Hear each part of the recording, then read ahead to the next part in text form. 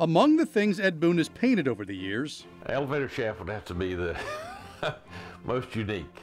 That's right, Ed Boone was given the shaft. An admitted novice artist, the Wilmington resident was fortunate enough to see some of his paintings sell. Which was amazing to me. One of those buyers, He had a unit at the beach that has a elevator, and to go from the bottom floor to the top floor, you've got 12 feet of blank wall, and she didn't like that. That's where Ed came in. She asked me if I would paint a mural, and I had never done one. I've always liked to have stuff in an elevator, so they're not boards standing in a box, and I knew Ed could paint it. The space, 4 foot wide by 12 feet tall.